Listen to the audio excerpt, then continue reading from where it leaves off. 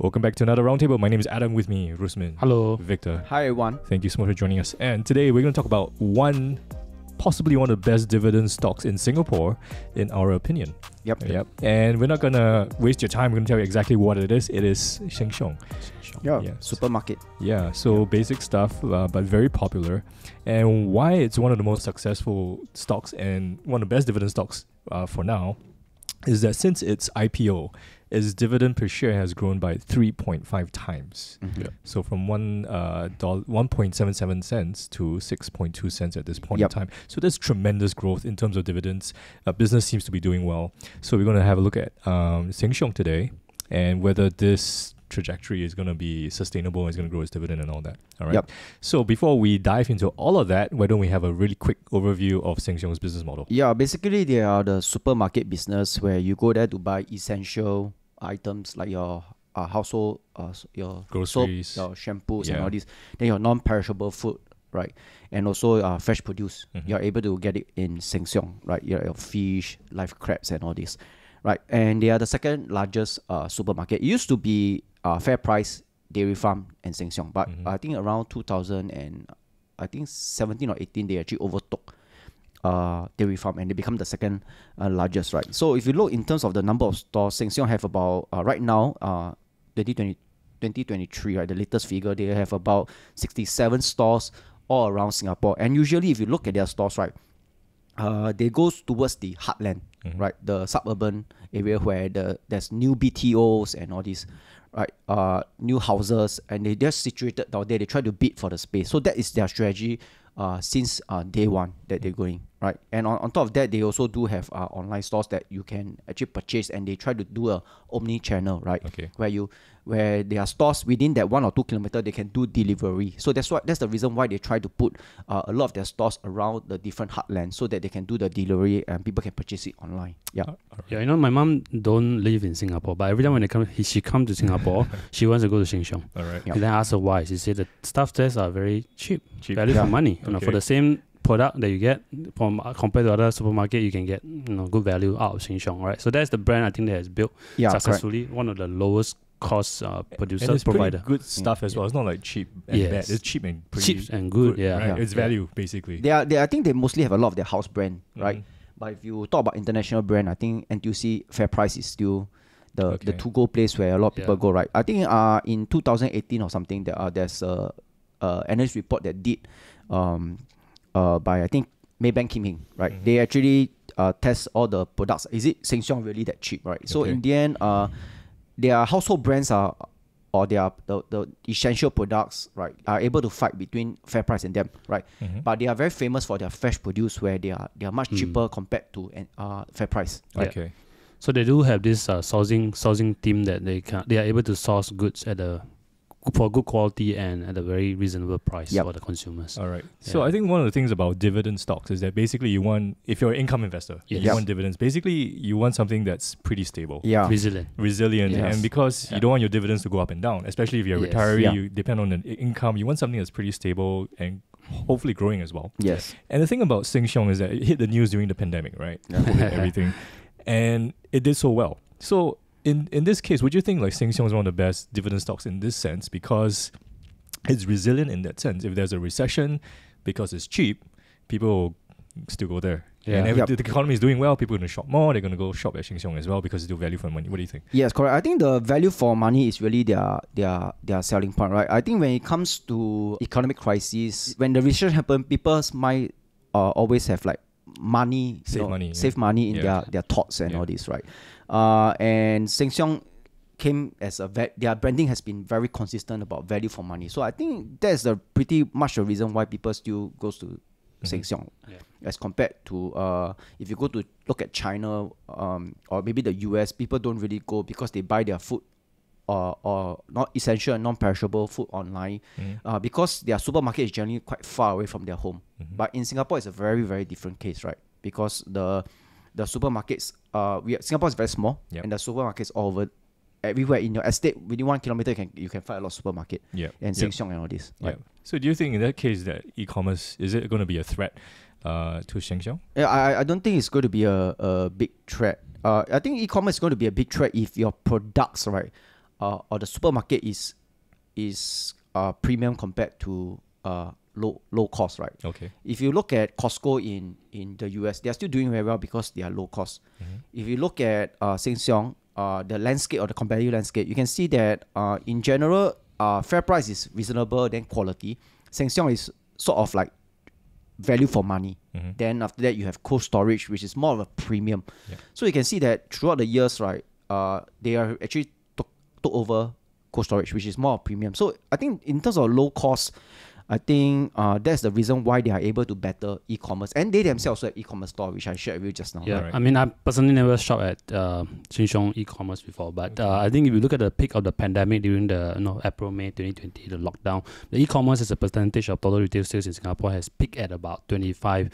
Okay, now they hover around 14, 13, 15% there about. Okay, it's normalized, right? And even during that time, supermarket were doing very well. At the time when e-commerce delivery, the demand was so high because of the lockdown, Yes, right? correct. And now things have stabilized since the lockdown over. It has been hovering that range. I think even their stores are still doing quite well. So people are still very kind of used to shop at Sheng Siong. Especially when it comes to fresh produce, you don't want to deliver it to your home. You want correct. to choose your You own want to go stuff, to the right? stuff. Go down to the supermarket and then you buy the fresh produce, and when you buy the fresh produce, you buy other stuff as well. And it's also human behavior, right? Yes. As long as there's instant gratification in human, and you can immediately get the product, then you wait for it, you will eventually go because it's very convenient. In the US, it's different, or in China, it's very different. It's because, like I mentioned, the supermarket is far away.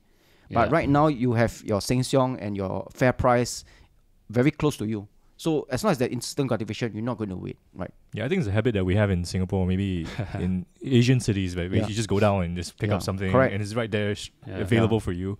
I mean, I have the habit as well. I mean, I will admit that I actually do delivery for my groceries. But like you said, it's for non-perishables, like cans of Coke and stuff like that. But if I wanted like fresh produce, I want like fish and stuff. I mean, I don't buy bread online, right? Okay. Because I want to eat bread immediately. So I just go down to the supermarket. The you supermarket have that just craving for bread?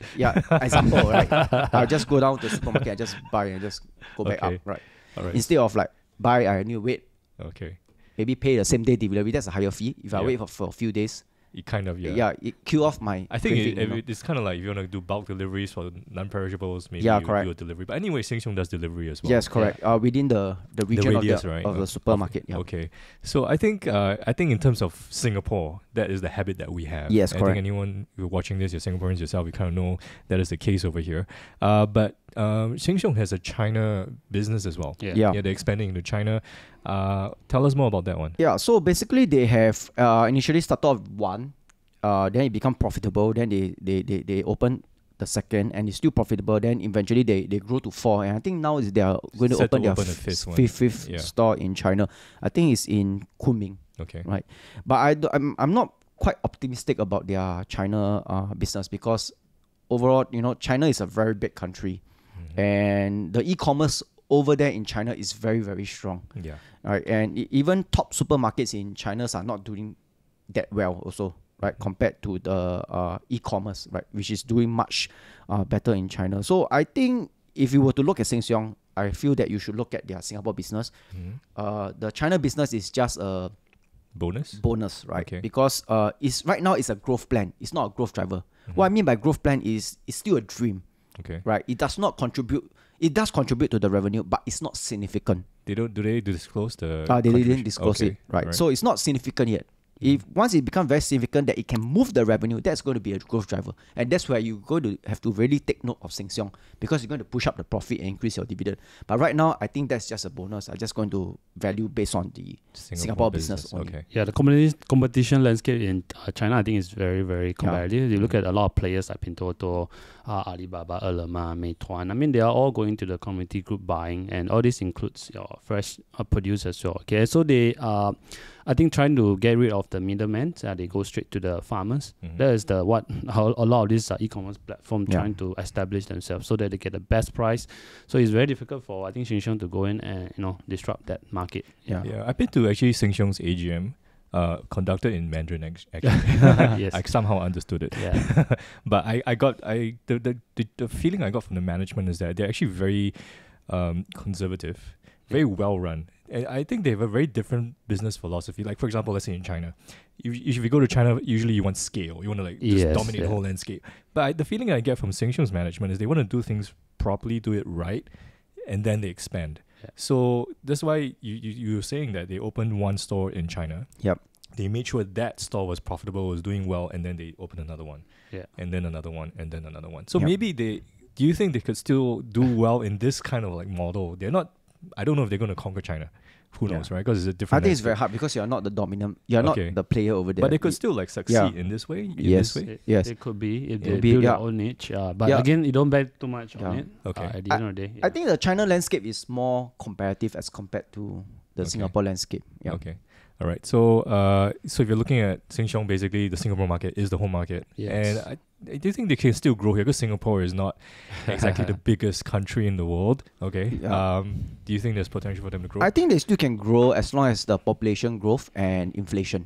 Right. So if you look at their strategy, like I said, they always go to the heartland. They go to the new HDB houses, the BTOs, where they try to bid for the space and they put their Sheng Siong outlet over there at the space, right? So, but there's also chances that they can't get the space. For instance, the place where I live in, they got outbid by somebody else, right? Another smaller supermarket. So they didn't get the space, okay, right? But then they are also across the road. There's also a Sheng Siong. So probably that's the reason why they didn't get the space, right? So as long as there's more BTO and there's more population, definitely their revenues will continue to increase and profit, and also inflation will continue to push up, right? So that's basically the main growth, and don't expect fast growth in terms of their stores, right? In the past, right, their stores, like in 2011, they started off with 25 stores in Singapore. Right now they have 67 stores, but throughout the years they are slowly adding like 3 stores, 4 stores. Early on the years they are adding more stores, right? About like more than 5 stores, or maybe 3 or 4 stores. But right now the management say that they're probably going to target 3 or 4 stores, which is on the new estates, heartland, and all this, right? So I think they are able to grow in that way. So as long as there's more stores, there's more population, there's new BTO, they'll definitely continue to grow in terms of their revenue and operating income. Of course, on top of that, there will be inflation, right? So with inflation, companies across the board, all the products that you see in the supermarket started to raise the prices, and that's what will also benefit Sheng Siong. And these are essentials; you have to buy them. Yes, right? correct. Yeah. That's the feeling I get from the management. They're actually very well run in that sense. They make sure that when they open something, they're very sure it's going to succeed in their new location, and they open it. Yeah. So they're not like kind of like, I don't know, maybe like a McDonald's or Starbucks model where it's just like spread as fast as you can. They really conscientious about opening new locations to make sure that they succeed. Yes, correct. Yeah, so I think that's the question that I'm asking, because when it comes to dividends, you don't want it just to remain flat. You kind of like want it to grow. So you think that Sheng Siong will continue to grow next 5-10 years in Singapore? Yes, correct. Yeah. On a longer term, they are definitely able to grow their dividends, right? Because it's a supermarket business. It's very resilient. They grow with population inflation, right? But then we also have to really look at, in a short term, whether their dividend will be affected or not, right? So in 2021, their dividend is about 6.2 Singapore cents, right? Their forward dividend is about 6.3 Singapore cents, right? So they are based on their TTM, trailing 12-month dividend yield, is about 3.86. So that's the yield right now. But then if you were to look at Sheng Siong, right, it may, even though there's 3.86, right, if you compare with alternative like your T-bills, your Singapore saving bonds, they are all traded at about 3.88%. Right, slightly lower than 4%. So it's almost same as Sheng Siong, the yield, right? But there is the key is whether there's risk on Sheng Siong and whether they are able to grow their profits and earnings moving forward. Right?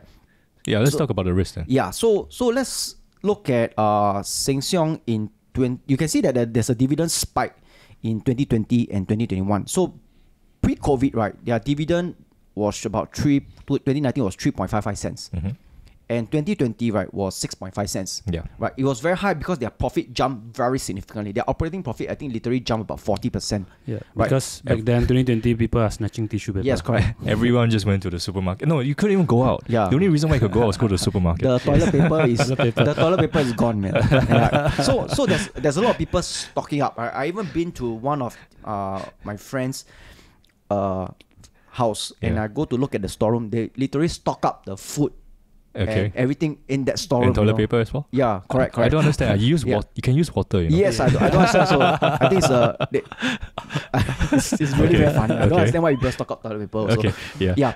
So that's a spike. So the question is it sustainable? Okay. Right. So what happened is that in 2021, Singapore actually there's no more circuit breaker, and we sort of like back to normal in the first half of 2021. Okay. So you can see that in first half of 2021 for Sheng Siong, their operating income actually literally dropped about 10.8% operating income. But if you talk about net profit, they dropped about 12.1%. Right. So then on the second half of 2021, around August, right, there's a heightening alert because the COVID case came back again. So people start stocking up again. Okay. And that helps them to hold the profits for the second half of the year, which they came back, and for that whole year they only dropped about 4.3%. Okay. Right? But if you just talk about the second half, right, they actually increased by 4.9%. Okay. But the first half they decreased by 12.1% in terms of the net profit. So you can see that actually they actually spike up because of a lot of these COVID cases, right? But when it comes to 2022, they actually start to taper down because Singapore start to open up and all this, right? So you can see that on the third quarter of 2022, they actually dropped in terms of their operating expense by 7.9%. Okay. Right. And overall 9 months, right, they actually dropped about 1.3% in terms of operating profit. They're still able to maintain. Okay. But the management actually says that moving forward, you can expect more tapering, right? Okay. People are not going to stock up that much. So we can expect moving forward, their profit may drop, right? But the question is whether their dividend is sustainable. Okay. Right? So right now their forward yield is still high. They are still maintaining because their payout ratio is about 70%. Pre-COVID, right, their payout ratio is about 90 to 100%. They literally pay out everything, right? So I think there will be a case where their profit going to drop and the payout ratio there's still buffer for them to maintain. But then again, whether they can able to maintain over a short term, that's another question. So we can expect that there's going to be either they maintain or they're going to drop their dividend moving forward. All right. So basically what you're saying is that they did well because of the pandemic. Yes, correct. And then now the pandemic is over, things will just basically go back to will normalize. Normalize. More people are dining out basically. Yeah, that's true. Cooking less at home. Yeah. So because of that, their profits could actually just come down from the COVID peaks. Yes. And then that could affect dividend. Okay, yes. So now go back to the comparison with the alternative like bonds and all this. So right now you have bonds that has 3.8%. There's no risk. If you hold out throughout, you're going to get back your par value, right? Then now you have a supermarket business where you got about the same yield, but then there's a chance that the profit is going to drop, right? And when the profit drop, usually the share price will react together with it. So which one is the more risk-free thing, right? So I think the bonds is a better alternative right now. So like Warren Buffett say, every time when you compare a stock, you have to compare it with the alternative, and see which one is much attractive to you, right? So right now it makes more sense to look at the bonds than you look at Sheng Siong right now. So these are just some of the short terms, negativities that I think Peter is flagging up. But over the long term, I think Sheng Siong is still a good dividend stocks that you should be watching out for, right? Of course, you need to buy at a good price. Yes. At this stage, I think we just think that the pricing basically isn't attractive. Yes, correct. Of the yield so I think we should demand a higher yield for Sheng Siong, right? Hopefully, their profit drops and they are able to maintain a dividend, the share price go down, then the yield went up, right? So that you will lower your risk when you enter into Sheng Siong. So you buy, you got your dividend, and you also got a capital upside. Yeah. Right. And of course, when you say Sheng Siong yield is 4% or 5%, for example, it doesn't always stay the same, right? In fact, if you look at the IPO, when they first listed, it was about 33 cents, and it was yielding about, I think, 5% if you bought it, if you managed to subscribe to the IPO shares.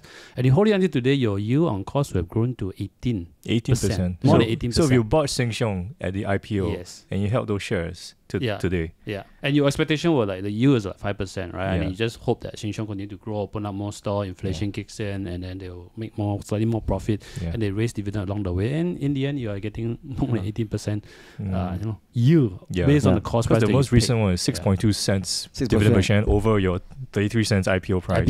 So you're like 18% yield.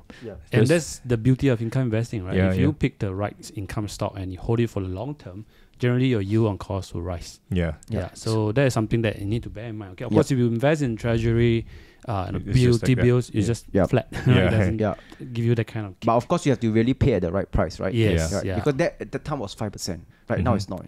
Now Yeah. now it's less than 4%. But then Yeah. you got better alternative. And there's a risk that the profit may drop, Yeah. the dividend may drop as well. At that Yeah. time, 2011, probably the bonds are much lower in terms of the Mhm. dividend. Yeah, because there's low interest rates and all that. yield, right? Yes. Right.